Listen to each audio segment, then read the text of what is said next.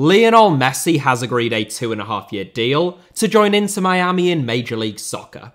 Yes, I would imagine that this is the first that you're hearing of this news. You can call me Fabrizio Romano from now on. This is the second transfer of Messi's career, age 36, 2 years on from his first, and both have been free transfers after Messi's contracts at Barcelona and PSG expired. Messi is arguably the greatest footballer of all time, but whilst the likes of Johan Cruyff, Diego Maradona, and Cristiano Ronaldo all transferred for world record-breaking fees, Messi is almost certain now to never transfer for an actual fee. In other words, he will only ever have exchanged clubs on free transfers.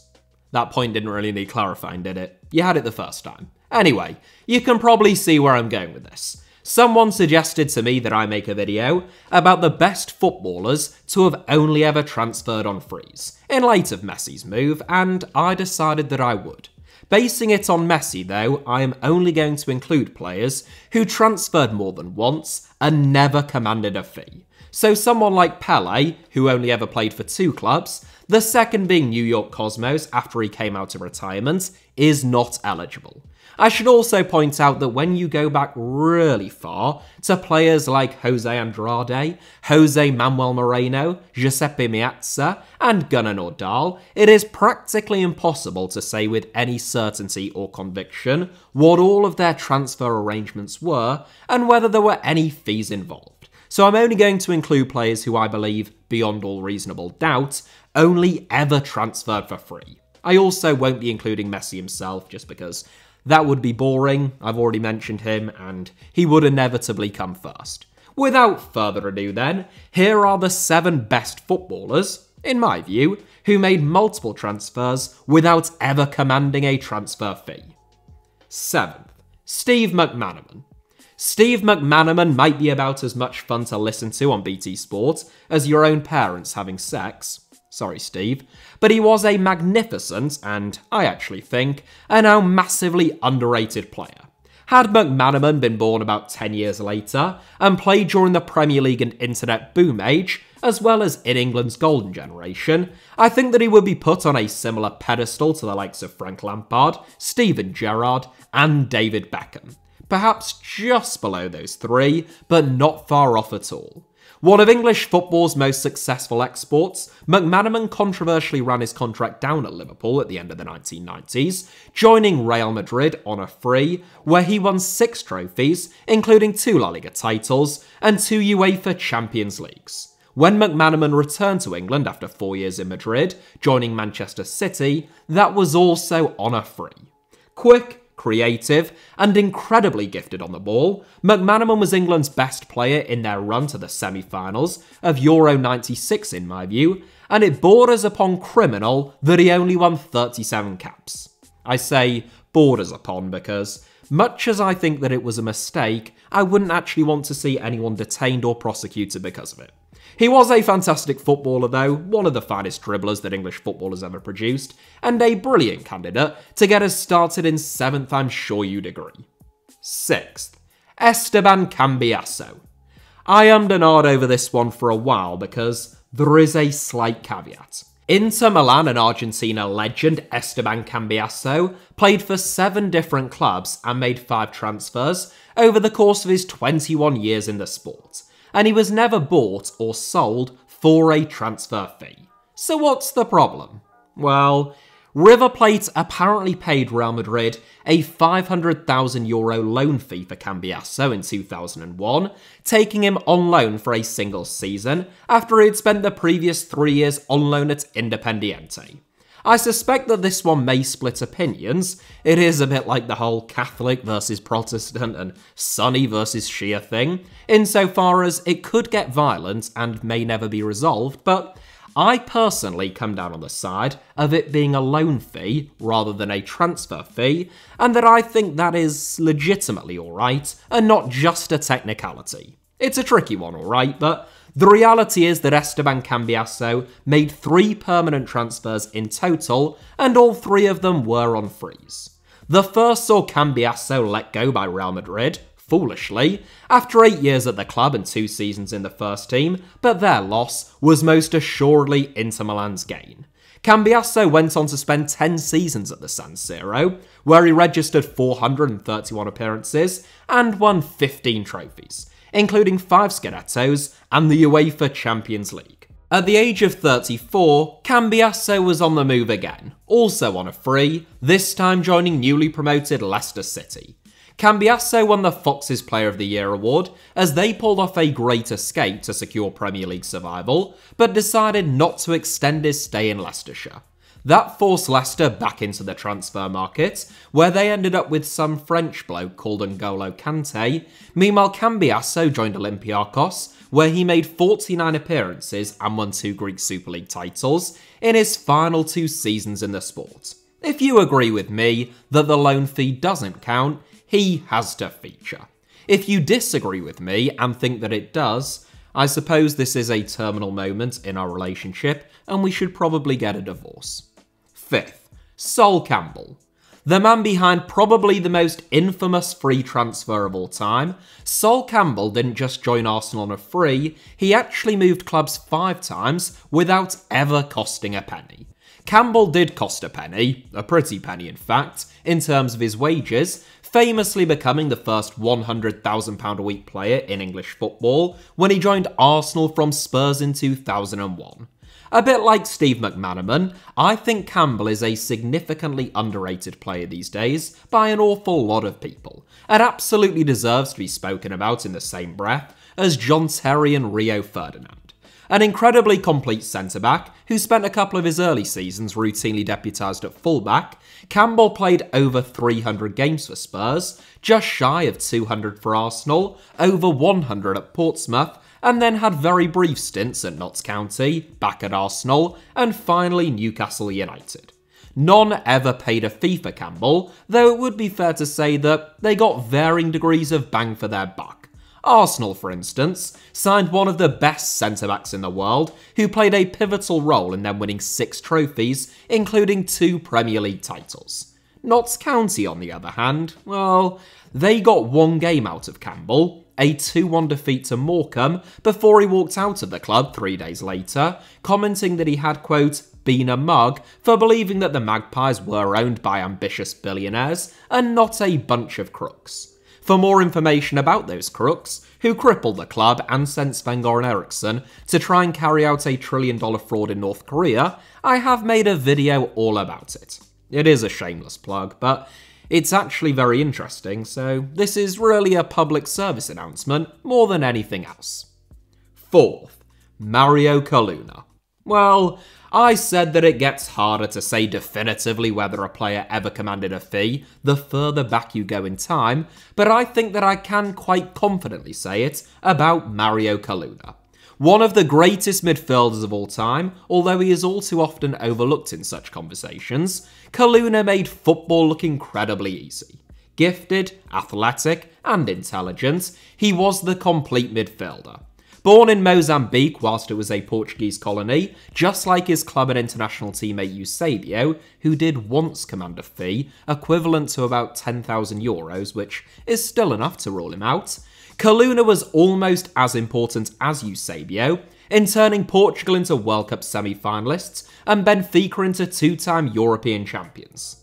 Coluna only ever played for 3 clubs, Benfica, Lyon, and Estrella Porto Alegre. He was already 35, or on the verge of turning 35, when he left Benfica after making 518 appearances for them, a record at the time, and now 4th in the history of the club. He spent less than a year with both Lyon and Estrella Porto Alegre, so they don't really contribute to his greatness, they just mean that he fits the criteria, and is therefore eligible to feature in this 7. 3rd, Raúl. Spain's star man throughout my childhood. When he left Real Madrid in 2010, Raúl was Real Madrid, Spain, and the UEFA Champions League's all-time record goalscorer. He has since been overtaken by Cristiano Ronaldo and Karim Benzema at Real Madrid, David Villa for Spain, and Cristiano Ronaldo, Lionel Messi, Robert Lewandowski, and Karim Benzema in the case of the Champions League. But Raúl remains a legend of the game, whose goal-scoring feats are made all the more impressive because of the fact that he was often utilised as a second striker, whose creative powers were just about on par with his goal-scoring prowess. In 1994, Raúl became the youngest player to ever play for Real Madrid, another record that has since been broken, and he went on to play 741 games for Los Blancos in total, perhaps the only record that he does actually still hold. It seems remarkable that someone who played that many games for Real Madrid went on to have 3 transfers and play for 4 different clubs in total, but as became a bit of a theme amongst players eligible for this 7, from Messi through to Coluna, they spent their best years at a single club, hence why they never commanded a fee, and then bounced around a couple of teams on short-term deals towards the end of their careers. Raúl was 33 when he left Real Madrid, but there was still plenty of life left in him. In 2 seasons at Schalke, after leaving Los Blancos on a free, Raúl scored 41 goals and made 20 assists in only 98 games, lifting a DFB Pokal and finishing 3rd in the Bundesliga. Next up was Al Sadd in Qatar, where Raúl scored 16 goals in 61 games before finishing his career, just like Pelé, with New York Cosmos in the North American Soccer League in 2015, where he scored 9 goals in 32 matches. Second, George Best.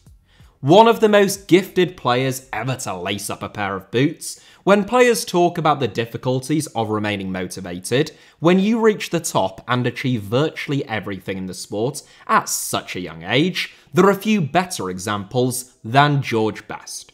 By the age of 22, Best had already won the First Division title, the European Cup, and the Ballon d'Or, as well as scoring 32 goals from the wing in a single season. Best's ability bewildered defenders and exhilarated crowds, who he delighted in entertaining and could sometimes prioritise given that the game came so easily to him. Unfortunately, Best was a flawed athlete and a tortured soul whose personal life blighted his legacy and career.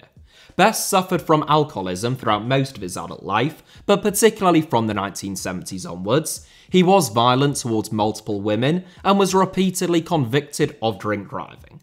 Following a liver transplant in 2002, Best controversially kept drinking, and in 2005, he died of a lung infection and multiple organ failure. Best had initially announced his retirement while still playing for Manchester United as a 27-year-old, but the Red Devils convinced him to stick around for another season. Best's situation on and off the pitch deteriorated significantly in the 1973-74 campaign, and he next played for Jewish Guild in South Africa, a non-league Dunstable town. Moves to Stockport County, Cork Celtic, Los Angeles Aztecs, Fulham, Fort Lauderdale Strikers, Hibernian, San Jose Earthquakes, AFC Bournemouth, and Brisbane Lions followed. He got around a bit, in every sense of the phrase, rarely sticking around for long and never acquiring a transfer fee. First, Garrincha. Lionel Messi would top this 7 if I hadn't voluntarily excluded him, but he would have had some quite intense competition. Garrincha, not unlike George Best, was a spectacularly gifted wide man who burnt bright, dazzled and amazed, but also had a tough upbringing, struggled with alcoholism, was abusive and violent towards women, and suffered a tragic demise. Born into abject poverty in the village of Pau Grande in the state of Rio de Janeiro, Garrincha's father was an alcoholic. Meanwhile, he was certified as a cripple by a doctor when he was born, due to his right leg being 6 centimetres shorter than his left.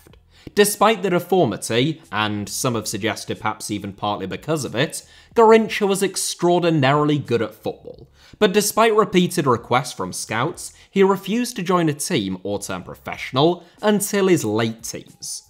Garrincha joined Botafogo at the age of 19, already married and with a child by that stage, and on his debut, having never played professional football before, he scored a hat-trick. Before long, he was playing for Brazil, with whom he won the 1958 and 1962 World Cups, and was recognised as one of the best and perhaps the most joyous footballer in the world.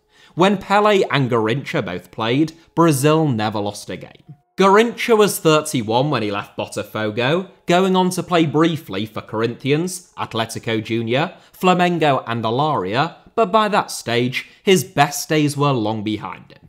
Garrincha was nicknamed the joy of the people, but his last years were spent in misery and despair, as alcohol rendered him a mental and physical wreck before he died of liver cirrhosis at the age of 49. Still, he never commanded a transfer fee though, which is good, what with him being one of the greatest footballers of all time and all, since it means that I can include him in this 7. It swings and roundabouts, I suppose, and you've just got to take the good with the bad. Before I leave, and for the record, this video wasn't meant to be a warning about the dangers of excessive alcohol consumption, it just turned out like that, though please do drink responsibly, I will give a mention to Daniel Passarella and Socrates, both of whom I don't think ever commanded transfer fees, or at least I couldn't find definitive evidence that they ever had, and also to Gerd Muller, who probably came the closest out of anyone to featuring, only once having been signed for a transfer fee, and that fee was equivalent to just €2,000. Not bad for a man who went on to score 563 goals in 605 games for Bayern Munich, but a fee is a fee, Gerd, and I'm afraid that's still enough to rule him out. I don't make the rules. I mean, I literally do, but I can't just change them on the hoof for a late-great German goal-scoring machine. Anyhow, that is it for today's video. Thank you all very much, as ever, for watching. Apologies for my voice. I have hay fever if I sound a little bit more nasal than usual, but I hope you'll forgive me. I mean, I've taken my fexofenadine. There's not a lot more I can do, to be honest with you. Hit the like button if you enjoyed the video or feel sorry for my plight. Let me know your thoughts down below in the comments or just send your well wishes. And of course, it goes without saying, make sure that you subscribe and turn on notifications for the channel and my backup channel, both of which should be on your screens or about to appear on your screens, along with a couple of videos that you might want to watch after this one. You can also find me on Twitter or on Instagram via the username @HITC Sevens on both, should you wish to do so.